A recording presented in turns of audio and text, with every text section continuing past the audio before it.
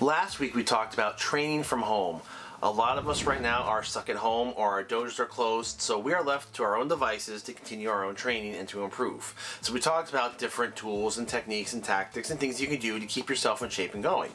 One of the things we mentioned were videos, learning from videos. However, there were some challenges mentioned to that. So today I want to talk about the benefits of training from a video and some of the challenges that come with that, and maybe some ideas and tips to get around those challenges.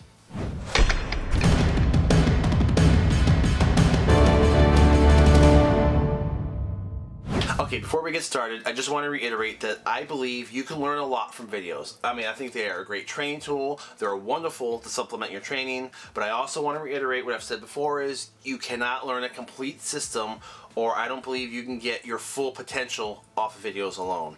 There's a certain part of the martial arts you need human touch, you need resistance training, you need that stress testing, and that comes from a live dojo or at least working with a live person. So while I feel that videos definitely have their place, just please understand that there are limits to learning with videos. But that being said, let's take a look at how this process can work. Now, this is a big one here. I think your experience level is going to play a huge role into how effectively you can learn from videos or not. You have to understand what a front kick is, the mechanics of punches, the mechanics of kicks and blocks. So if you are a beginning student and you just started out, my personal recommendation is work on those basics. Get those basics solid now. I promise you, you're not going to regret that. You're going to thank yourself later. Before you worry about the other material, give yourself a solid platform to build on before you start adding floors to your building.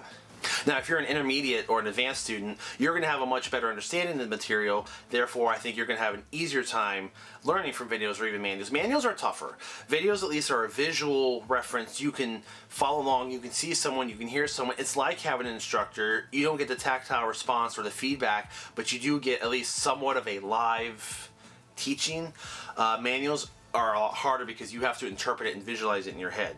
We're going to get back to that though. Obviously, I think you should constantly review. Videos are wonderful for review, but there's some certain things to keep into consideration when trying to learn new material and advance forward in your curriculum. One of those tips and one of my suggestions is don't spend all day watching a video. If you got a stack of DVDs or if you're on YouTube and you're starting to watch a video, say you want to learn a new self-defense technique or a new combination. Let's just say a new combination. Don't spend your time sitting down watching.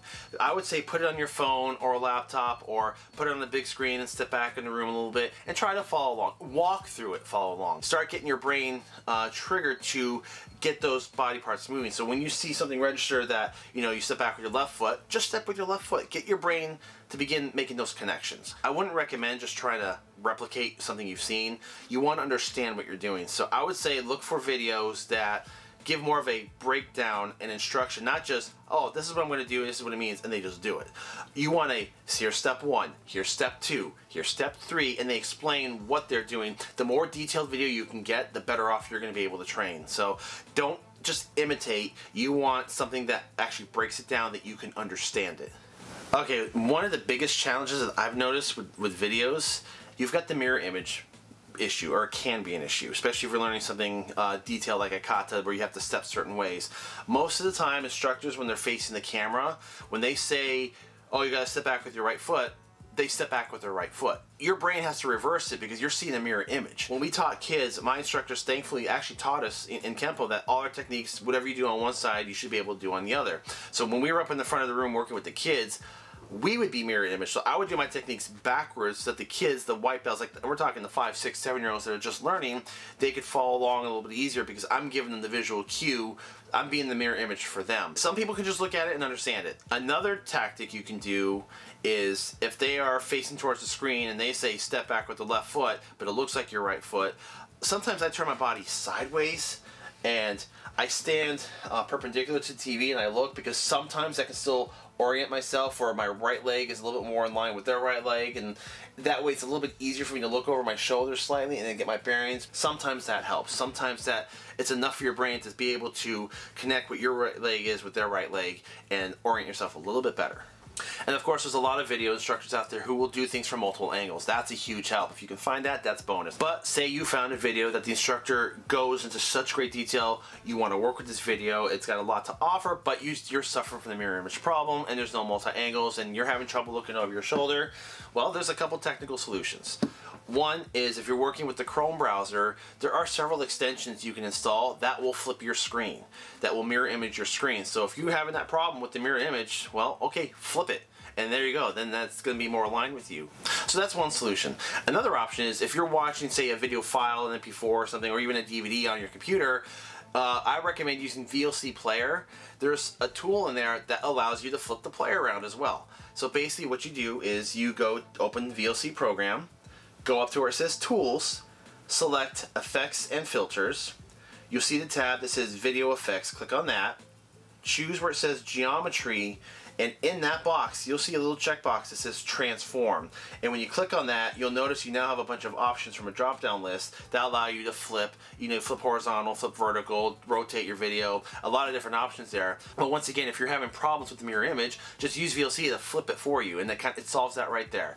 Now, one of the challenges to learning from videos is obviously not having that feedback from a live instructor, but sometimes instructors will go through a technique or a sequence and they might not break down some of the finer details, either that's just not what they're focusing on, or they might assume that you already have a fundamental knowledge. This goes back to me saying that you have, I believe you should be more of an intermediate level to try to do this, to learn new material, because there's a lot of subtleties in there they might not verbally instruct or they might not say, but are very important to technique. So I would recommend watching back in slow motion and looking for things like, look at their hips, look at their rotation, foot placement, any pivoting on the foot, weight settlement. These are small little details that can make all the difference in an effective technique. So in Kempo, we use the clock principle for our coordination, which I think is a fantastic tool. Some arts use it, some arts don't, but I think it's a great point of reference. Very simple. You're standing in the center of a clock. 12 o'clock is straight ahead of you, 6 o'clock is straight behind you, 9 and 3 are on your sides. And then you've got your corners, which in Kempo we have 130, 430, 730, 1030. These lines of references are extremely useful, especially if you're learning the technique and how to get your footwork down. So if you are a student of Kempo, then you should already know about the clock principle, and it's used in various versions of Kempo. If you're not, and you're in an art that doesn't use this principle, that doesn't mean you can't adapt it. I would recommend practicing that way. Visualize a clock on the floor, so when you take a step, try to note which directions you're going. And the act of watching and writing it down and repeating is how it's going to get ingrained into your memory. So I personally find the clock principle to be a very useful point of reference. Now, another challenge is temptation, especially if you've got videos of your entire curriculum in front of you. It's easy to want to, oh, I watched it, I memorized it, okay, next one. I watched it, I memorized it, next one. Don't rush, don't cram, because the faster you try to consume it, unfortunately the faster you're going to forget it. I recommend maybe learn 1 or 2 new things a day. If you walk into a class and you're there for an hour, is your instructor going to teach you, 20 new things? No, they're going to teach you 1 or 2 drills for that day. Treat your workout session the same way, 1 or 2 drills that day. Once you're comfortable with that and you feel you know it well enough, then move on to the next stuff. And obviously, and don't forget to keep reviewing your previous stuff. That's another pitfall people get into is, oh, I've memorized this belt level, let me go to the next one. And then they go to the next one, and sometimes they don't go back and review. So yeah, I've got my black belt material done, I forgot the white belt stuff. It's not a race. If you're going to spend your time and money and effort to learn the art, then learn the art. Don't just rush through it for that belt, because I'm telling you right now, you rush through a series of videos and you go get that belt means nothing. Now, some arts have written manuals. Some just have a syllabus, and that's, you really can't just learn from a syllabus. That's one other thing I love about Kempo is our manuals, our technique manuals are highly detailed. It goes step by step. It goes through pacing, it goes through weight shifting, it goes through power principles. You find a good Kempo manual and you're going to have a lot to chew on there. But not every art has a manual like that. But if you are lucky enough to have that, that could still be a very valuable tool, especially with videos that go along with it. Not everybody can learn from just reading the technique. And that's why I was saying once again, that's why I feel you need to be more of an intermediate to advanced student, because you'll know the terminology, you'll know the reference points, you'll know the basics, you know your power principles, all that. Once you know that, it's easier to learn something new in a sequence because you've already got the foundation for it. And to highlight that point, I want to just use as an example, we've got one delayed sword. This is the first technique you learn for a white belt level in American Kempo. And it's very well detailed. I mean, you can see a lot of notes here. This is just one version of manuals. I've got several manuals. I've kept notes my whole career. I've got binders upon binders upon binders of notes and manuals I've collected over the years of my training. So I always look for new manuals, because each manual teaches me something different. Now, what I like about this one is it teaches you step by step. It brings in important points and notes. It also tells you the history of like previous manuals, what they might have said. Just to give an example of how important it is to understand and have a basic knowledge of your system and to go slow with the technique, I'm just going to read the steps of this technique, and I'm going to point out some issues here. Basically, it's someone comes in for a push or a grab or even a straight punch, possibly straight at you. So with your left foot, step towards 6 o'clock, which is stepping back, and form a right neutral bow stance as you deliver a right hammering inward block to the inside of the opponent's right arm. 2. Immediately deliver a right snapping ball kick to the opponent's groin. 3. Plant toward 12 o'clock and form a right neutral bow stance to check the opponent's right knee. Simultaneously deliver a right outward, downward, diagonal hand sword strike to the right side of the opponent's neck. Now, while it sounds all well and good, you know, you have to know what a neutral bow stance is. You have to know what a right hammering inward block is, which is in Kempo is often the reverse of what other traditional karate systems do. So you have to know the terminology to that. However, and I know some of you out there who know Kempo are screaming at some of the errors I made. I made them on purpose because there's a lot of small details that are not written here. For example, and this comes back to the rudimentary knowledge that you should have in your basics. Even though this is a wipeout technique, this is a reference point. In Kempo, you know, if you're going to throw a snapping kick with your front leg, you don't lean back. You know, you don't want to pull yourself off balance, lean back and stand up and then throw the kick. That goes against some of our principles. You kick it in place, and then you use that weight landing forward. You can add momentum to that hand sword strike. You add power.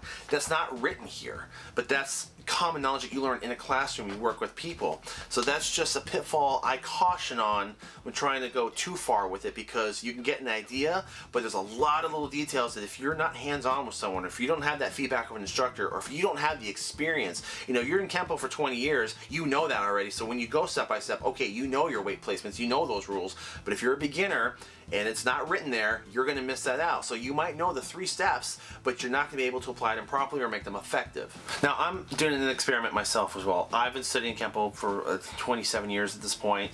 Those of you who've seen our online martial arts episode know I'm actually doing an experiment of trying the martial arts online program just to see what the experience is like. And I'm also trying to learn Shotokan on my own. I will be going to school for this later, but I'm kind of curious as an experiment what I can pick up on my own. So I've got a bunch of video curriculum, I've got manuals, I've got this book. This is the Shotokan Karate Bible. I like it as far as an introduction goes. I think it's pretty good as a starting point. And what I'd like to bring up about it is this is another tool. It's not just written manuals, but you have things like written text with pictures. And the photos can be a great reference point to help you understand, obviously, the step-by-step instructions as well. And this brings me to the next thing is one challenge when you're reading and trying to learn a technique from written material is timing. It's one thing to go step by step, you know, step 1, do this block, step 2, do this kick, step 3, do this chop. But you have to understand the difference between a simultaneous motion, like when you do this with this, versus an and then motion. So, for example, here they've got, this is the Kihon Kata, and you know, step 1 is, you know, you're from your ready stance. Your step 1 is you step to the left and you execute a downward block. And step 2 is you step through with your right hand. Now, it says stepping punch, but if you look at the picture and if you know your basics, you see that he has stepped through completely towards 9 o'clock and he's stepping through into his new stance. It doesn't say that, but you've got to have that knowledge. But that's clearly a first step, then the second step. But if you look at this next one, 3A and 3B, you notice 3A is not a complete step. It sets up the next motion.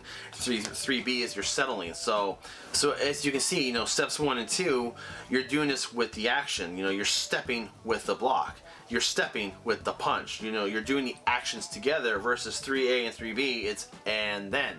Set up and deliver. Even with the Kempo manuals, if you notice when I read off the delayed sword technique, there was parts that said, do this while simultaneously doing that. That tells you they're done together. So timing is easier to learn from a video because you can see it, but when you're reading it, you've got to pay very close attention to the terminology used, very close attention to the verbiage, and assume it's written well. As much as I like this book, I still have to be careful because I actually have caught a few mistakes. There's a few pictures that are reversed what they should be. They say step with your left foot and the right foot's forward. So you have to watch out for small details. The small details will bite you if you're trying to learn only from that. Once again, when my instructor went to the military and the school closed for 2 years back in 2005 and 6, I had my time to train on my own. I collected all sorts of manuals, and I spent hours a day in the garage just practicing. I reviewed old material, and I went ahead and learned new material because our system changed so many times, but I learned new material. When he came back, I was confident, I felt great, I went back to school, he wanted to review, so I showed him what I learned, and I did technique, and I had all the motions down, I was quick, and I felt great, and he goes, "That's awesome." He goes, "You move like a jackrabbit, but you didn't do to me." And I was like, "Wait, what?" So basically, you know, he explained to me, yeah, I moved fast, but my application wasn't quite there. He goes, "Why hit the guy 10 times when you can hit him 2 and get the same effect?" So he slowed it down. He took what I learned it right, but I was missing small details. My timing was slightly off, my weight settlement was slightly off, so he had to correct that, but that made me a better fighter in the end. I was so much more efficient with the material then. That's stuff I missed on my own, and that was with 12 years of prior experience. So just understand that there is a severe limitation to what you can learn on your own just from reading it or just from watching it. You still need that live environment. But you know, a lot of us don't have that option right now to go to the studios, and our dojos are closed, so we have to use what we have. So take what's at your disposal. If you've got your manuals and your books and your DVDs, awesome, use them to their full advantage. If you don't, YouTube is still a viable resource. There's a ton of content out there, so go watch a bunch, go see if you can pick up some new ideas. But just don't forget to get out of your chair and actually move. Thank you so much for watching. Please be sure to subscribe to us, and please be sure to check us out on Patreon. We definitely appreciate your support right now. I know everything is in the struggle these days, and we're struggling to keep along as well, so we want to keep producing this material. And also, if you guys are still facing any challenges with working with video or written material, put those questions below. If you have a specific hurdle you're trying to get over, list it below, and we'll work on it together to achieve it for you. Thanks again so much, and we'll see you next time.